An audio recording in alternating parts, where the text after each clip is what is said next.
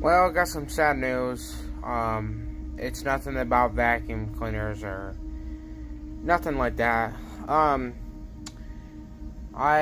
was on YouTube when I found out a skater named Josh Neuman. He was 22 years old and he passed away in a plane crash.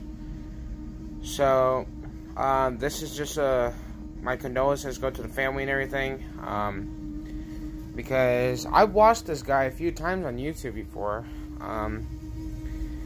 and I was like, no way. So he was 22 years old, guys. So if you guys haven't watched this YouTube, yeah. So it sucks though. A lot of people are passing away at young ages, guys. It's just insanity. Let me know if you had a family member that you lost at a really young age, and tell me what, So. Anyway, guys, getting ready to do another video.